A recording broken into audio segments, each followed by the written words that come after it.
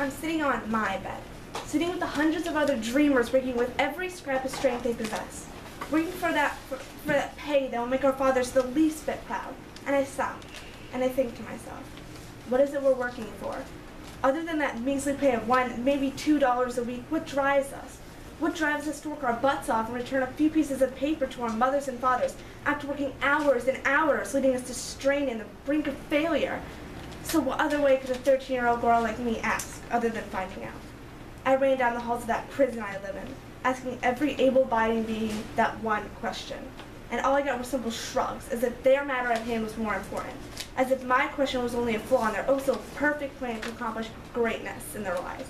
And just as I was about to give up, I saw that man. That man in the back of the room watching me every second so he can get more of that golden paper. So I asked the monster under my bed, and I get 4 words. 4 words that send me to that hole filled with monsters and their never-ending screams. The 4 words that dance around me every time I get up sore and broken in the morning. Because I'm told to. Because I'm told to wake up, work, eat, work, work, work. And again, and again, and again.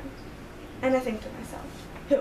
What has the power to tell me, and hundreds of other girls to live our lives, to give us the scars we will carry for the remainders of our lifetimes, ears, hair, limbs, fingers, toes? So who? Is it that demon that knocked on my door? Or is it my pa that decided to send me here because he thought it was beneficial for me?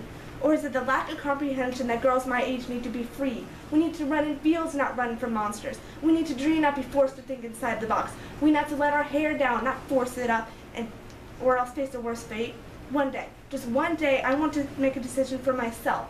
Something that will surely benefit me in my life. Not that someone's telling me what to do. And if I somehow scrape up enough savings to make a living, won't it be the same? Someone like me is limited. Women are limited. Limited so no one can see the abilities I will never know I have, because I'm stuck at the bottom of the food chain. And even if I try as hard as I can to make a stance, it will only cause a small knot in their monstrous way of life.